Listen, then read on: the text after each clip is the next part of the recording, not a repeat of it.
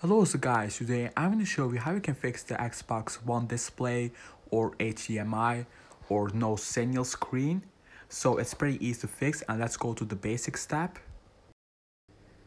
So the most of the times what people do is on the HDMI out, they plug it into the HDMI in from the SAT cable. What you need to do, you want to always use HDMI out to TV, or if you are using a monitor, just always plug it to here in. And what if you already did that and it's still not working? What you want to do is you want to get the HDMI out of your console, and you want to also get the HDMI out of that TV or the monitor that you're using. So once you did that, what you need to do is you want to keep holding on the power button.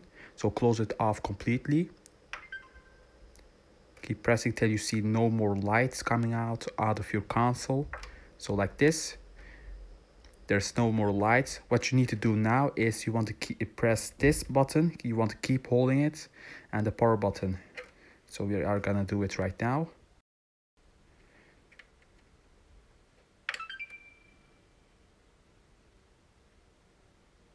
By the way, guys, if you can like and subscribe, thank you so much.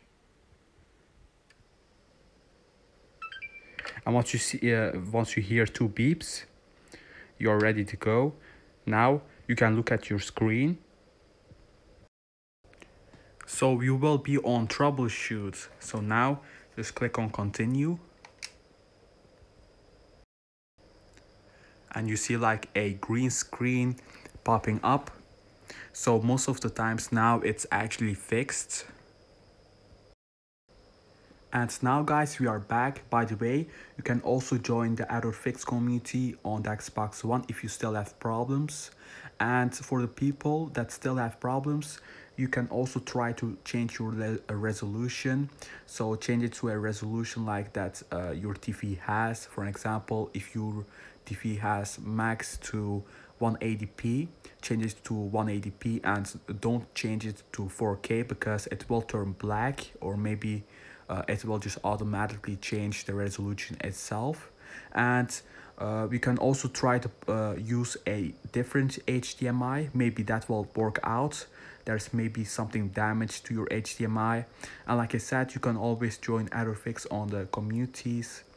And thanks for watching, guys. I hope you fix this problem, and take care of yourself, guys. Goodbye.